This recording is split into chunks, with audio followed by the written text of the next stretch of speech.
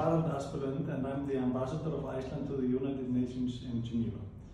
It is my pleasure to introduce to you the work The Unknown Political Prisoner by the Icelandic artist Gerður Helgadóttir. Gerður was born in 1928 and was a renowned sculptor that studied both in Iceland and in Italy, but lived and worked in Paris for most of her career.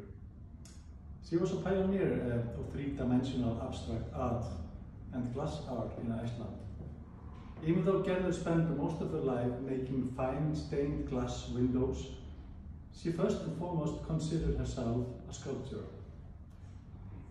This iron sculpture that you see here was created when Gerður participated in a competition in 1952 for a memorial to the unknown political prisoner organized by the British Council. She proposed a creation of a stylish human image that was tied to a metal cage.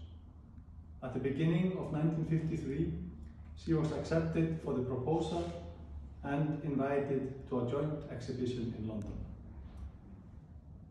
To use the symbol of a cage is well suited to the subject, and the work remains as relevant today as it was at the time. With countless victims of political, religious, or other persecution, the work brings attention to the plight of these individuals and makes sure we don't forget what they are doing for all of us. Today, we have human rights defenders fighting for political change that are being jailed for posting videos of themselves driving a car, or simply for reporting on the extrajudicial killings by authorities. The work forces us to remember those that fight for us and to break free from that cage.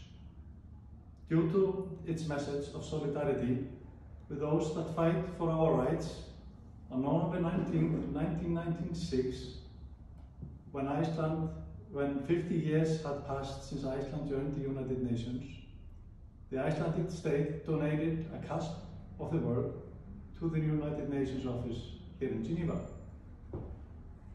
When you are in Iceland, I encourage you to visit the wonderful Gerðarsafn Kópavogur Art Museum that was built in her memory.